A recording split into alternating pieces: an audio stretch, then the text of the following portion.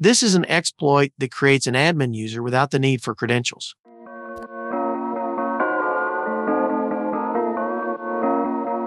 In this video, we will analyze this Crush FTP vulnerability, develop an exploit, and see how we can defend against it. Crush FTP is a popular enterprise-grade FTP server. Last year, I created a video demonstrating a Crush FTP exploit, but for a different vulnerability which allows arbitrary file read via server-side template injection. It got me curious why this FTP server keeps on having severe vulnerabilities, so I decided to create another video. There is a good vulnerability analysis from Project Discovery, so for most part we will refer to that. Just ignore the CVE number from this blog post, as this was replaced with a newer one. The basic exploit payload looks like this. We need to talk to the Crush FTP API using this endpoint format. The important thing here is the command parameter. There are various commands we can use. This example uses a command that lists the users in the application, but later we will use a different command to create a regular user and give it an admin permission. The next important part of the payload is the Crush Auth cookie. This can be any random value but must be 44 characters in length, and the last 4 characters must match the C2F parameter. The last will be the authorization header. The first part is related to S3 authorization. We don't need to put a valid token here, as the vulnerable part of the code only checks for the first 9 characters. The last part is related to the username. There is a series of methods that extracts only the first part of the value, so we can just put any valid default username. When I was looking at this vulnerability analysis, I was impressed how the researchers put up the technical details. But there is one thing I got more curious about. If Crush FTP is a closed source application, how come they were able to read the code? These security researchers may have their own methods of doing it, but this is the method I know. Run an old version of Crush FTP server in Docker. Copy the jar file from the application directory to your local machine. Open a Java decompiler. Once that is up, open the jar file you got from the Docker container. Then you can search for the relevant strings in the code you want to look at. For example, I want to see how sessions are being handled, so I will construct my search like this. Java programs are compiled into bytecodes, so this decompiler allows us to reverse engineer it and see the human readable code. If I want to perform patch diffing, I will repeat the same process, but this time I will download an updated version of Crush FTP. Then I will copy the code from the vulnerable and fixed version and perform the diff on my local machine. Now that we have an understanding of the vulnerability, let's create our exploit. The payload we saw from the earlier slide only gets the current list of users. Let's go one step further. So instead of that, let's try to create a user with admin privileges. Similar with my previous exploit development videos, I always start with the base structure of my script. First is to import the needed modules. Set up the command line parameters the script would need, and put the placeholder functions.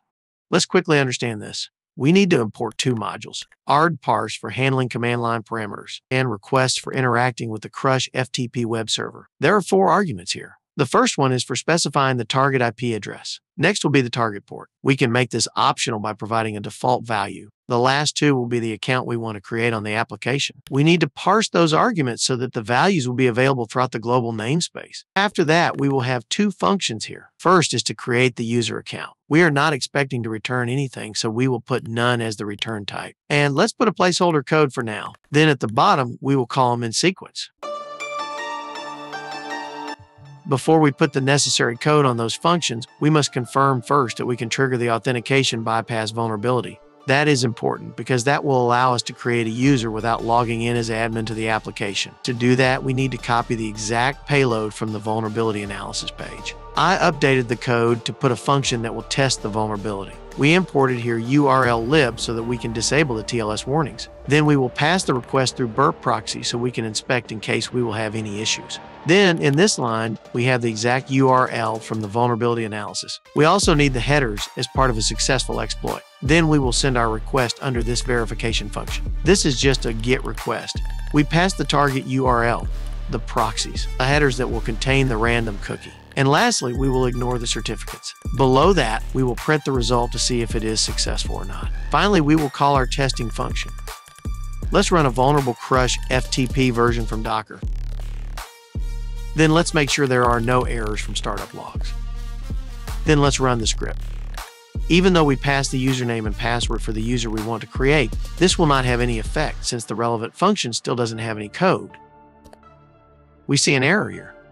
But this might be okay because we might have been able to get an authenticated session. To confirm, let's force the vulnerability to fail by changing this last character of C2F parameter.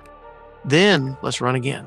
This time it says access denied, which means we were able to trigger the vulnerability on the previous call.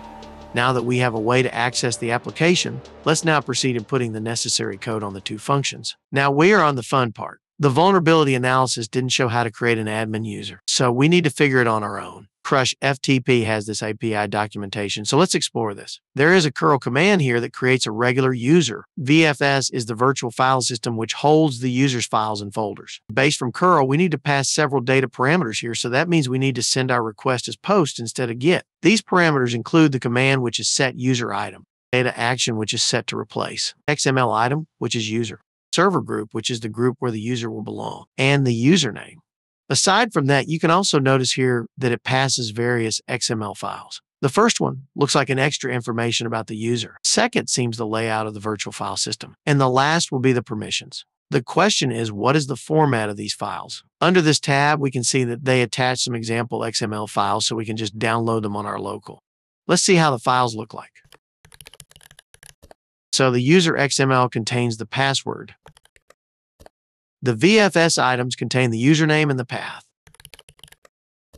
Then the permissions XML contains the privileges the user have, which seems limited only to its virtual file system. Using the auth bypass technique and the information we gathered from the Crush FTP API documentation, I was able to complete our create user function. Since this is now a post request, we need to change our target URL to just a single endpoint. Most of the parameters we see here a while ago will be moved to the content body. Then the data parameters is here inside this dictionary. These are just the same from what we see from the documentation. That includes the command, data action, XML item, server group, username, and the 3 XML files. Notice here that we also add the C2F parameter since this is required to trigger the vulnerability. The format of the post request will be the same as usual. Then we still want to print the result so we see if our exploit is successful or not. Let's have a look on what was my strategy for the XML files. You can see here that we can just put it inside an F string. We need to do that because we need to pass the options inside like the password. Similar concept is applied to the other 2 XML files. Now if we run this again, the username and password will now be used effectively. And we have an OK response, which means the exploit is successful. We can confirm that by looking inside the Crush FTP dashboard. I'll just click reload and we will be able to see the newly created clown user. The last part will be easy, we just need to make the user an admin. In Crush FTP, we can do that using inheritance. The payload is very similar on how to create a regular user with very few differences. The XML item is inheritance. Data action is add instead of replace. And the inheritance name must be set. This is the user we would like to inherit the permissions from. In our case, we need to inherit it from the admin user, which is Crush admin. After that, we need to pass our target user, which in this case is clown. Finally, notice also that we no longer need to pass any XML files. Let's see how the function looks like. The data we pass on the request is much simpler. That only includes the command, data action, XML item, server group, username, inheritance name, and the C2F parameter. We don't need to change anything in the format of the post request. Finally, we will just print the output at the end. Now let's run this. We got 2 similar responses, which most likely indicate that both are successful. User is created, and if we go at the bottom right, we see it is now admin. We also see that this option is now checked. As we notice in this video, it is very easy to exploit the vulnerability. The fix is to update to the latest version. There are some possible reasons why this application has several high critical vulnerabilities in the recent years. First one is because it is complex. It involves several protocols, it's extensible via plugins, and it allows also scripting. Those things makes the attack surface large. Another thing is that Crush FTP has been around for more than 20 years, so it may contain legacy design patterns that is not yet adapted to the best practices for modern apps. It is also closed source, meaning it doesn't benefit from the large community that can peer review the code. Crush FTP is one of the favorite targets of attackers because it is a managed file transfer, so it is typically exposed over the public internet. I hope you learned something today. If you find my content valuable, please support me by liking this video and subscribing to my channel. See you on the next one.